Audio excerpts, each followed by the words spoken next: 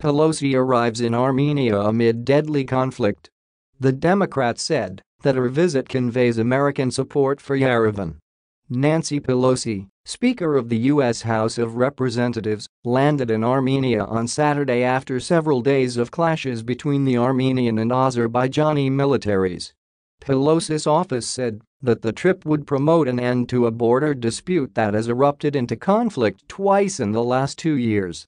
Pelosi arrived in Yerevan on Saturday afternoon and headed straight for talks with Prime Minister Nikol Pashinyan. She was accompanied by Democrat Representatives Frank Pallone, Anna Eshoo, and Jackie Speier, the latter two of whom are of Armenian descent. According to a press release from her office, Pelosi will meet with government leaders, security officials, and civil society members in Yerevan and will convey the strong and ongoing support of the United States for a settlement to the Nagorno-Karabakh conflict. The region of Nagorno-Karabakh, which is populated mostly by ethnic Armenians, sought to break away from Azerbaijan in the early 1990s. Baku claims the territory as its own, while Yerevan supports its independence bid.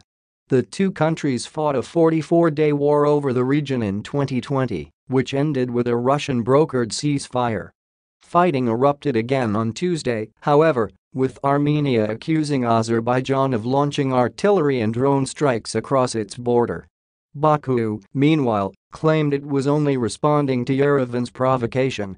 Dozens of soldiers on both sides were killed over the following 2 days until Pashinyan sought help from the Russian-led Collective Security Treaty Organization (CSTO), after which Azerbaijan proposed a truce.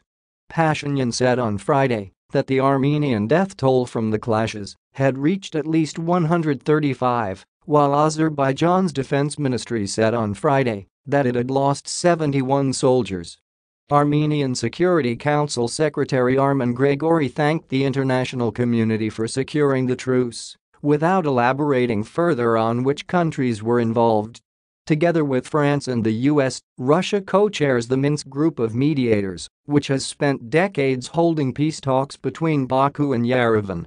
The US, and Pelosi's electoral district specifically, is home to a substantial Armenian diaspora, which called on Washington to support their homeland after the latest round of fighting broke out.